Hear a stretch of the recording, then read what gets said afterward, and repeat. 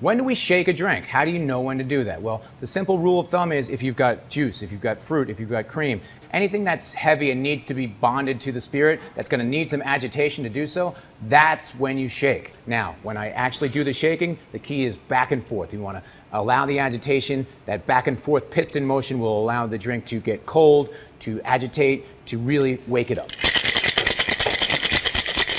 Just remembering why we stir a drink. It's anytime we have just spirit, just looking to chill it down. So I take my spoon, slide it down into my mixing glass, and it's a simple process of pulling it towards me and pushing it away. Simply taking my top fingers and pulling in, and my bottom fingers and pushing it away. And it creates this process of really just following the outside of the glass and going around and around. And you've got the pulling and pushing going in a much smoother fashion.